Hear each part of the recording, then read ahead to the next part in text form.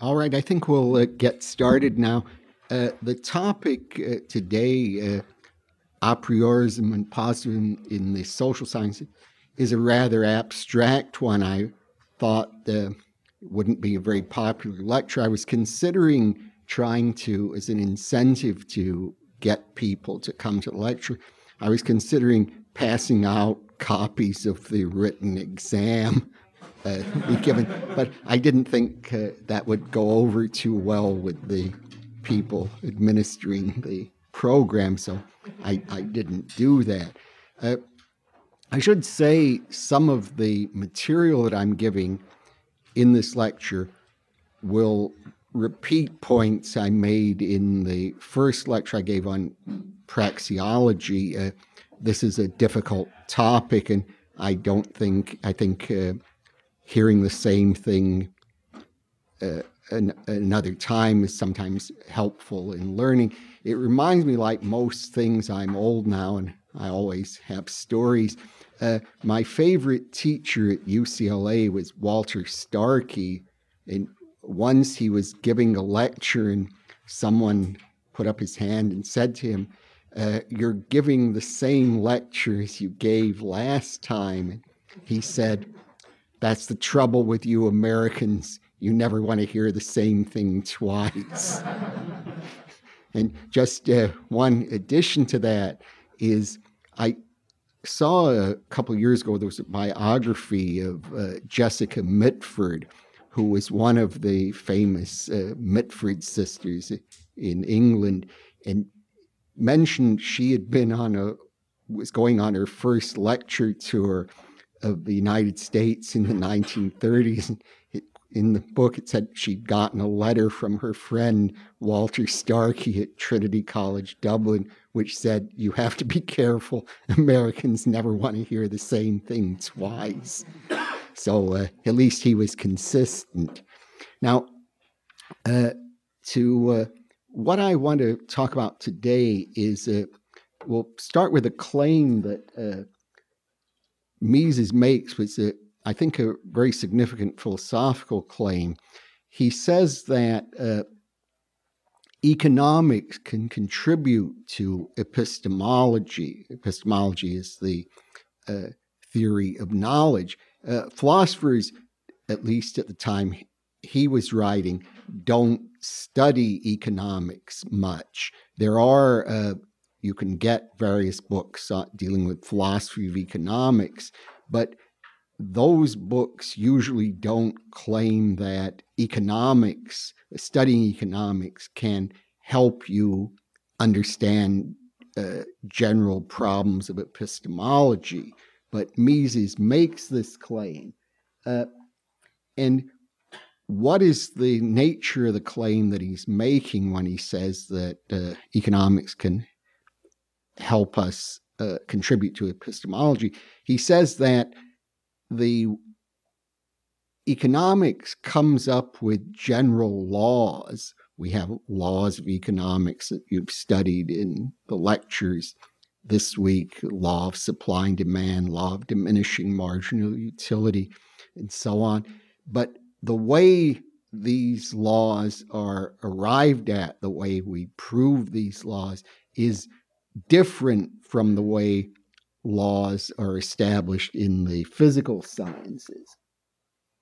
Now, I should say, when Mises claims that economics can make a contribution to epistemology, he isn't confining himself to Austrian economics. He means standard price theory of a sort that you would get in regular neoclassical economic as well, or at least economics that was taught at his time. I think nowadays it would be much more mathematical and used a different method. But he had in mind economics at the time he was writing and before, kind of standard price theory. And he thought that the way economics proceeds, what was making a contribution to the theory of knowledge. Now, if he's right, we have a problem, is that he says that economics is making a contribution to the theory of knowledge, but why hasn't this been studied much by philosophers?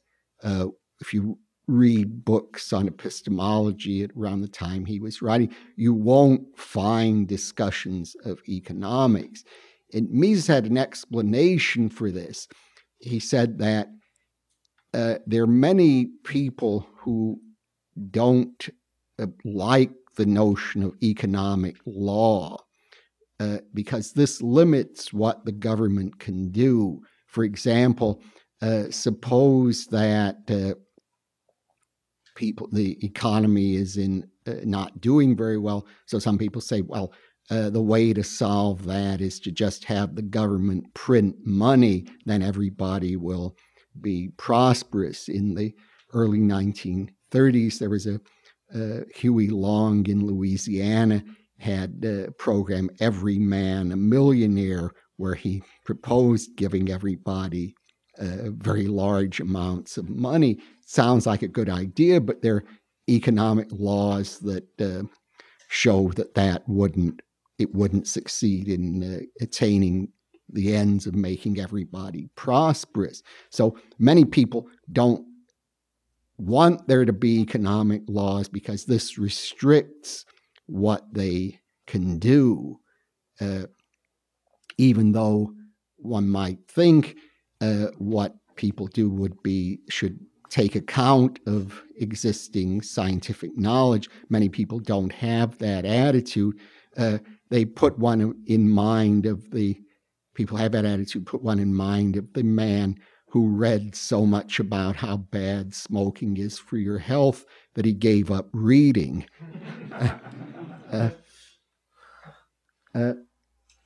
Now, in the physical sciences, as Mises presented them, people were studying matter in motion. For example, take a very simple example. In Boyle's law, we have the pressure of a gas times the volume will equal a constant. So we get this law by experimenting, and we find that that's true. But we're not, when we say this, we're not attributing conscious purposes to the particles. We're not saying, if you have particles of gas, we're not saying, well, one particle will say, well, I have to adjust the volume. I have to go apart from the another particle so that this equation will turn out to be true. This will just be a description of how the particles, in fact, operate. They won't be saying, the particles won't be thinking to themselves, how do I maintain this relationship? So what we have in physical sciences, we're simply studying, looking at particles in motion and trying to come up with laws about them. Now, what Mises says, well, in the human sciences, especially in economics, matters are different because we're not limited to observing people just as physical bodies. People have purposes. We know from just by thinking of our own actions, and we can see actions of others. We know people act in the meaning by that they have purposes that they want to achieve. People have means, they use means to attain ends. So we can use that fact that we know that human beings have purposes to come up with laws in a different way. We're not limited just to observing people as if they were a collection of material particles and then just noting their motions. There are people who've tried to do this. One could take behaviorist psychology as an attempt to do that, just to limit our study of what human beings are doing to external behavior. You all know the story of the two behaviorist psychologists who who met each other on the street, and one said to the other, "You're fine, how am I?" I must say I'm glad you laughed at that. I told that story to Friedrich Hayek around in 1969, and he laughed also. So. Now, there are some people who would question what Mises said, not on the grounds that they deny that human beings act, but they think Mises shouldn't have made a separation between the physical world and human beings. That some people think you can attribute purposes to nature. Also, there were German philosophers in the 19th century. Friedrich Schelling is one who thought that there were purposes in nature. Now, for most of these, and it wasn't that they thought that there was purpose in the sense that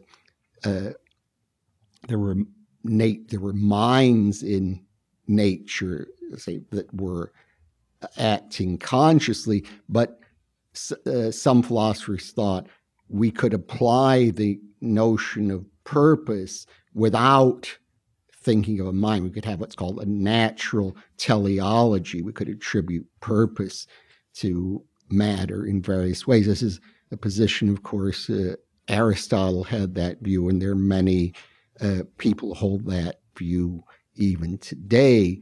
There is, for example, Thomas Nagel is one who is very attracted to that view, that there can be purposes in nature without claiming that nature is mental. But whether you agree with that or not, it doesn't alter the fact that we people do act, and we can, if Mises is right, come up with laws based on being aware of that human beings act, and not viewing human beings as if they were simply collections of material particles.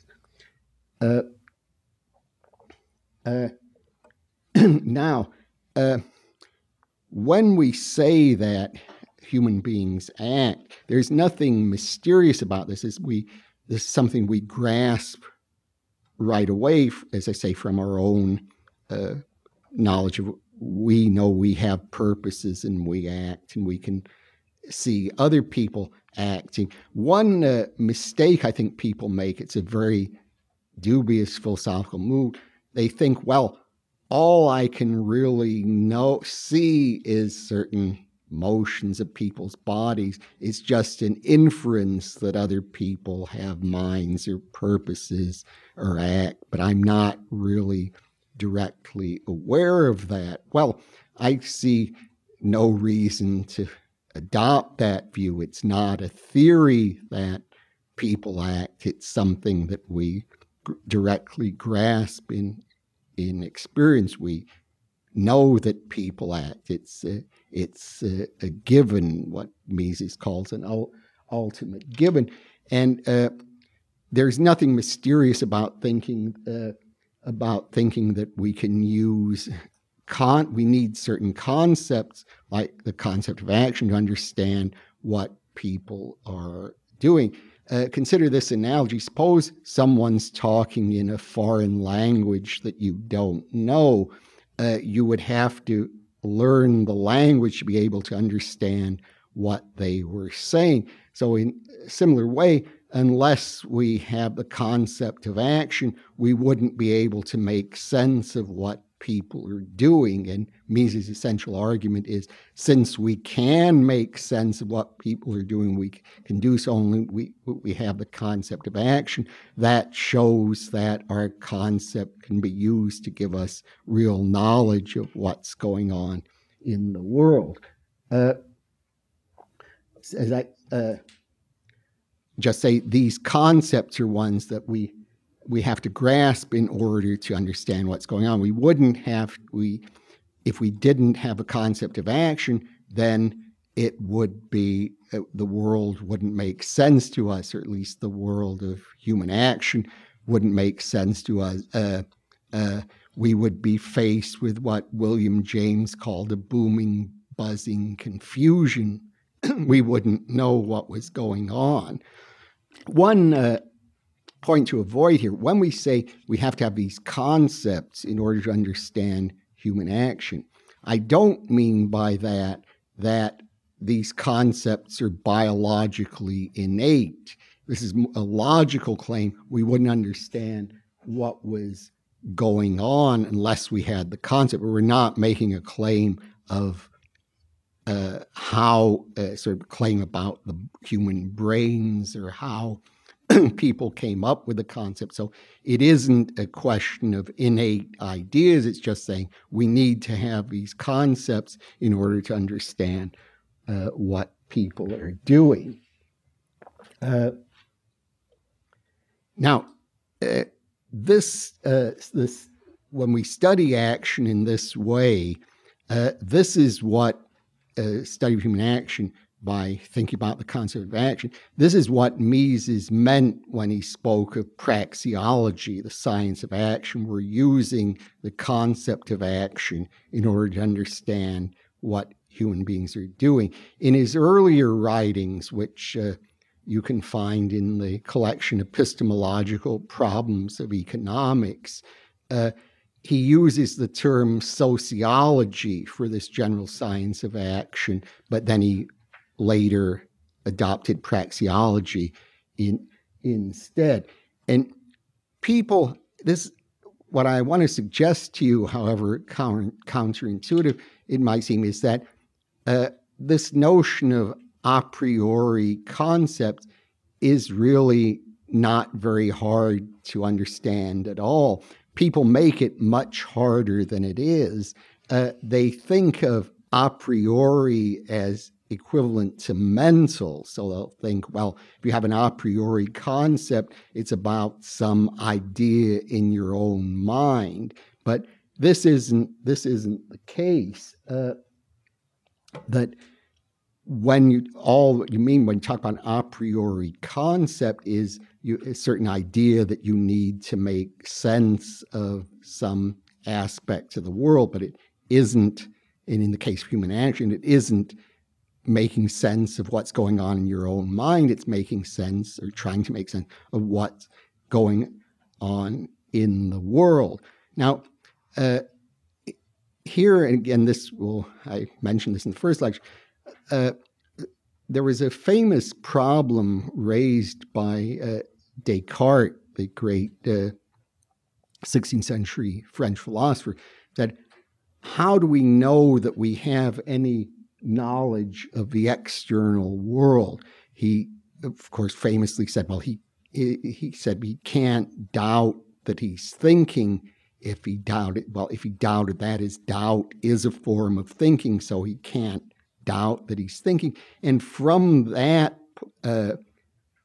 he tried to prove the existence of God, and from that, he tried to show we have reason to accept the existence of the external world, at least when we're thinking clearly and distinctly about it. This is a very interesting philosophical project. It's been continued by many later philosophers, the problem of skepticism. But this is not Mises' problem. Mises is not concerned with the philosophical issue of skepticism. And many people, I've had students come up and say, ask questions like, well, how does Mises get from what's going into what's in his own mind to anything about the external world? This is not what he's concerned with. In the sciences, we take for granted the existence of the external world. Say we don't in physics, if we're studying the inner composition of the Earth, we don't ask, how do we know there is an Earth at all? Or how do we know that there are observations or anything other than mental? Those questions just don't arise in the sciences. again, this is covering what I've already said. What Mises is saying is, given that we do understand action, we see actions all the time. Say, I'm giving a lecture now, other people are listening to the lecture, or I hope, but this is something that we know is taking place. So what we're doing in praxeology is attempting to explain this. Again, we're not in praxeology starting with what's going on in our own mind and then saying, how do we know that there are other minds or other actors? This is resting on the false assumption that praxeology is about the human mind rather than action in the world.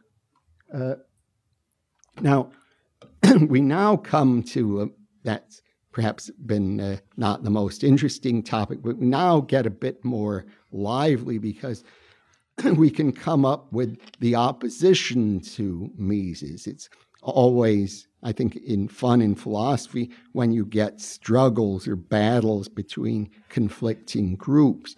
And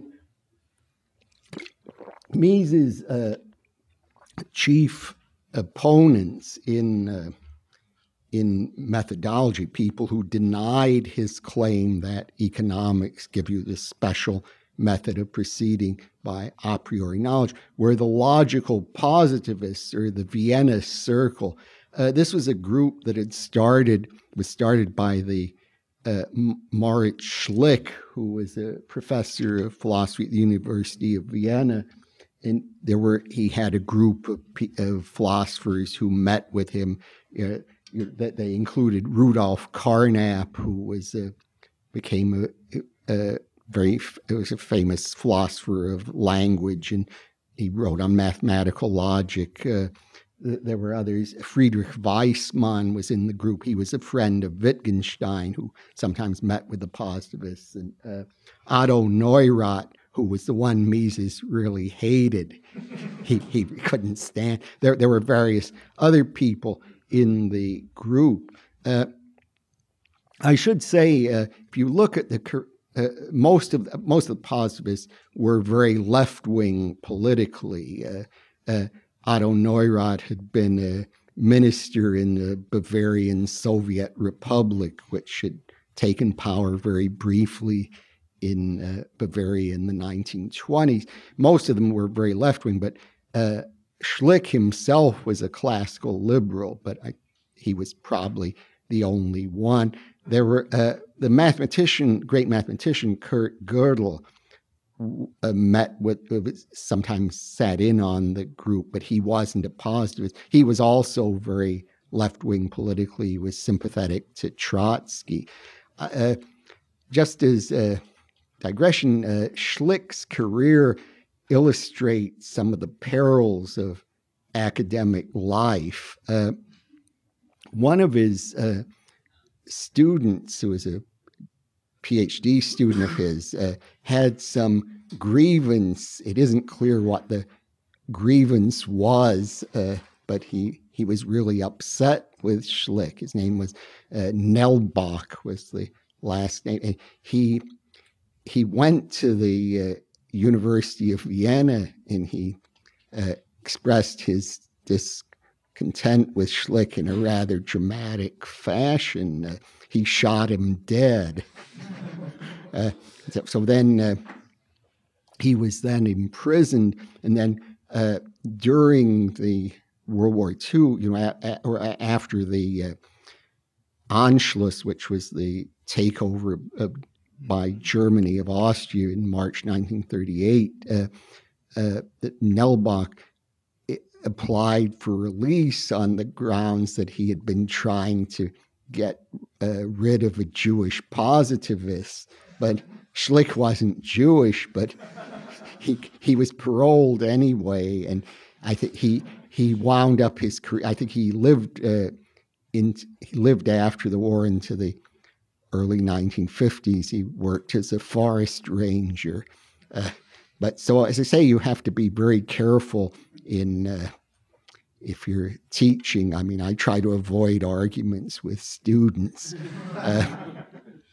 So what the basic idea of the positivists was opposition to metaphysics. What do we mean by metaphysics? Well, this is the contention that just by thinking about the world, we can come up with theories of its nature that tell us something significant.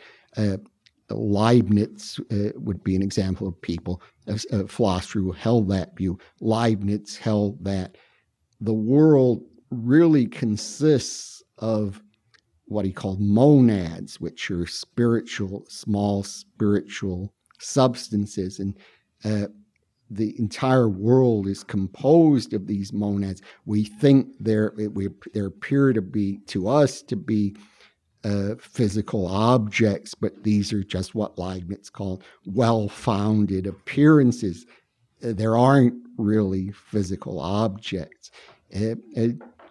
One very interesting 20th century philosopher who was like that was the British idealist John McTaggart, who in his book Nature of Existence said he started with the statement something exists, and from that statement he claimed to deduce that the world consists of minds, entirely of minds that exist eternally, and that time and the world of physical objects is just an illusion. So the logical positivist said, this is really, you won't get anywhere this way. You can't get knowledge just by thinking about things without empirical testing. The only way we can get knowledge is through the method of the physical sciences.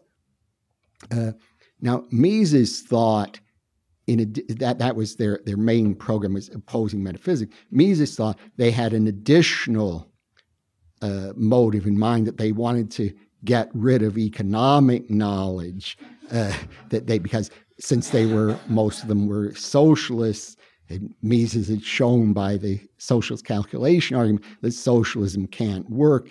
He thought that they wanted to deny any knowledge but the physical sciences so they could get rid of economics. And the one I mentioned, Otto Neurath, who was his particular one he hated, was one he thought had that motive. So what Mises said to counter these positivists was, they said that you could only get knowledge through the physical sciences, but he said, well, what about economics? This is a science, and it uses different methods, a deductive method based on studying the concept of action. So he says, well, the positivists are wrong because there's actually an example of a science that is not a physical science that gives you real knowledge. One thing I should have mentioned earlier is interesting when you look at Mises' views. He didn't disagree with the positivists about metaphysics. He rejected metaphysics too. That isn't part of, I mean, you could have different views about that. You could think metaphysics really does give you knowledge and still be a praxeologist. But Mises didn't differ with the positivists on that point. He rejected metaphysics. And this would be one instance in which Mises and Murray Rothbard had different views, because Murray Rothbard was an Aristotelian and Thomist in philosophy, so he would be much more sympathetic to metaphysics than Mises was. But in any event, Mises said, well, look, there's more to knowledge than the physical sciences because we have economics, which proceeds by a different method. Now, the positivists said to that, economics, as Mises practices it, really isn't a science because economics doesn't meet what they call the requirements of what they call the verification principle. So what is the verification principle? Well, this is the view that any scientific statement, one that claims to give you knowledge of the world, must be something that can be confirmed by sense experience. For example, suppose I say there are more than 10 people in this room. This would meet the verification principle because I could count the number of people, and if there were more than 10 people, then that would be a verifiable statement. I mean, I could come up with a mistaken claim. Say I said there were 100 people in this room. That would still meet the verification principle, even though it's incorrect. But as long as you can come up with something that appealed to sense experience, then it passes the test. Now, there's a stronger version of the verification principle. It's strong in the sense of more demanding, that some of the positivists adopted, which is not only that a empirical statement, one claiming to give you knowledge of the real world, has to be confirmable by sense experience, but that the meaning of the statement is what is required to test it. So the meaning of the statement is what you do to test it. But this doesn't seem very plausible.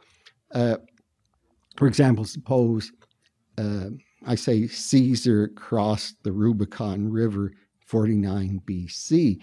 It doesn't seem at all plausible to think that what that statement means is that if I look up various history books or various records, I'll find the sentence, Caesar crossed the Rubicon River in 49 BC. That would be how I would verify it, but that's not what the statement means. Now, you might think this wouldn't pose a problem for praxeology, because suppose I say, for example, you always choose your most highly valued preference.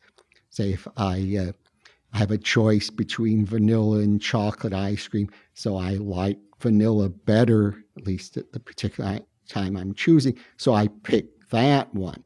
So couldn't I say, well, I verified the statement, I always choose my most highly valued preference, because I did pick the vanilla rather than the chocolate, and that was the one I most highly valued. So the positivists said, no, that isn't good enough. That doesn't meet the standard, because they said that Mises is claiming you can know this proposition a priori. You can know it to be true by thinking about it. It isn't that you examined a lot of your choices and you just found out you always happen to pick the one you prefer the most. Mises says, well, by thinking about the concept of action, then we grasp that it's true you pick your most highly valued preference. So the positivists, again, you see in philosophy, there's always a thesis, and then there'll be an opposition to that, and then counter objections, and keeps going as long as you want. There's always a reply in the works. So the positivists said in response, what Mises is giving here is just a tautology. He's just saying something that really isn't conveying any information. He's just defining highest valued preference as the one you in fact choose. So what he's saying is he says you choose your most highly valued preference, it's just you choose what you choose. This isn't really giving you any knowledge. It's certainly a true statement, but it doesn't get you anywhere. But is that claim correct? Is what the positivists are saying correct? Well, what is a tautology? It's a definition or a part of a definition or a law of logic. So a tautology, as I just mentioned, doesn't give you any information about the world. To give an example that Wittgenstein uses in the Tractatus, suppose you ask someone, what's the weather in a certain place? And the person tells you, it's either raining or it's not raining. So he hasn't really, what he says is true. It's just an application of a logical law. It's an instance of a logical law, but it doesn't tell you anything. So a definition, if you just define, say, highest valued choice is the one you in fact choose, it isn't really telling you anything. You can't learn something about the world just by defining a term in a certain way. I should just point out, just as a side point, there are philosophers who denied that. At least some versions of the famous ontological argument do claim, for example, that from its definition of God, it follows that God exists. So that claim's controversial, but in any event, that's what the positivists said. You can't gain knowledge of the world just by definition. Something can't be made true by defining it to be true. Now, what Mises' response here was that the positivists are just wrong about this. We do gain knowledge of the world just by thinking about things. And he gave us an example, mathematics. We learn truths about the world by thinking about mathematical concepts or proving theorems about mathematics. And according to the positivists, mathematics consists of tautologies, but they still give us how, on that view, could we explain how we get knowledge of the world? He said, it's just false that just by thinking about things, our knowledge is just a system of definitions, just a system of arbitrary concepts. So he said, well, if the positivists are right, how could just a set of definitions give you knowledge about the world, as mathematics obviously does? And he thought they couldn't explain that. I should say now, but what about the specific example I gave, one about the preference? You always choose your most highly valued preference. The response here is that it isn't that Mises is defining your highest valued preference as the one you in fact choose. Your highest valued preference would be just something like you imagine you have various actions available to you and you rank them in an order, and the highest valued one would be the one you rank first. That isn't defining highest valued preferences, what you in fact choose.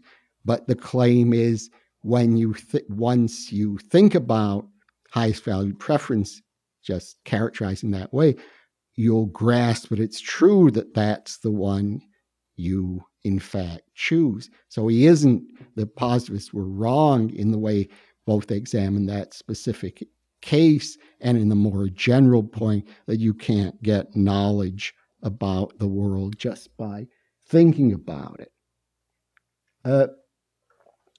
So just a little bit more on the verification principle. I know we want to go on to something else. I know the verification principle is thrilling, but we do have to get on to other things. When Mises is talking about a priori concepts, this is just a local matter in the sense that all he's claiming is that we need the concept of action in order to understand what human beings are doing in the world. He isn't making a general claim about all our knowledge, that he isn't saying that all human knowledge requires a priori concepts. He's just talking about what's required for praxeology.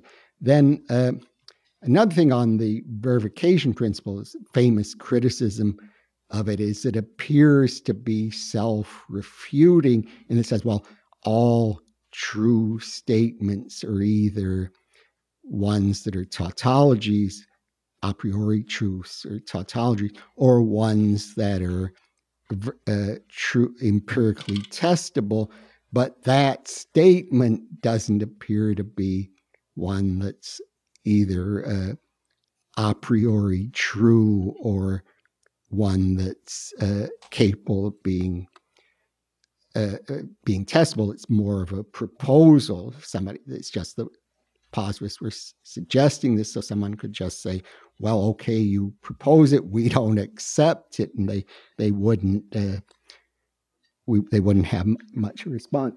Now I have more on verification, but I think might as well go on with verification. I just can't tear myself away from it.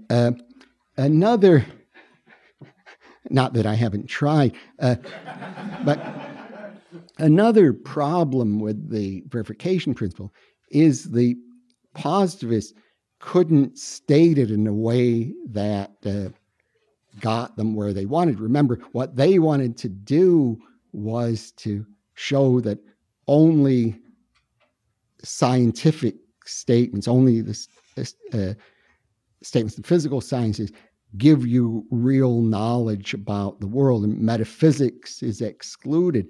But they couldn't state the principle in a way that enabled them to have all and only scientific statements as the ones that were verifiable. There are various logical tricks that I won't go into that can show that for any formulation of the verification principle, you could do various things to it to show that really everything is admitted under the principle. They can't get it the way they want.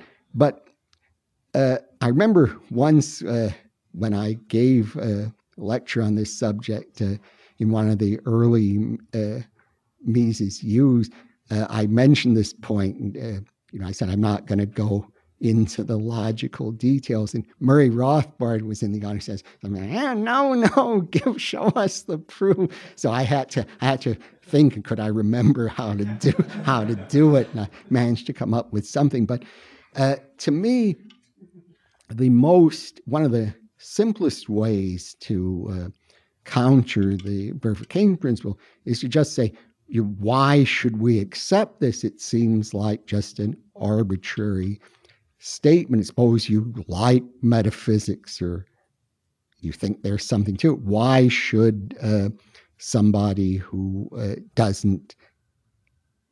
not predisposed to accept the verification principle give it any credence? It just seems like, suppose someone said, for example, for a statement to be true, it has to be found in a particular book. Only statements in this book can be accepted as true. We would want to avoid difficulty. Suppose that very statement is in the book, so we avoid a certain problem. So we could still say, why should we accept such a principle? It's just arbitrary. There's no reason to go along with it. Now,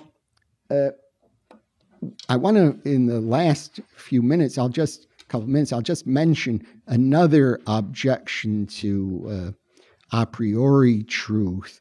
This was raised by the great American philosopher W.V.O. Quine, and what he said was, there aren't any a priori truths because every statement in principle is subject to refutation. We could always say he thought there were certainly principles we would be very reluctant to give up, principles that he thought were at the core of science, but he thought that in principle, everything could be, any statement could be overthrown by future experience. And he went so far, at least in some of his writings, although sometimes he was a bit hesitant on this, to extend this to the laws of logic themselves. He said maybe we could imagine abandoning the laws of logic in certain cases. So, but that seems, at least to me, although Quine was a great philosopher, that seems an implausible position to me. So I'll just finish up with a story about Quine. Robert Nozick was once upset that there was a review of his book, Philosophical Explanations, that had come out by Carlin Romano, who was wrote on philosophy, I think it was in Chronicle of Higher Education. So it was a very negative review, and he showed it to Quine, and Quine said, every knock a boost. Fortunately, that principle isn't reversible. So, all right. So, I hope I haven't bored you unduly with the verification principle. So I think we'll stop at this point. Thanks.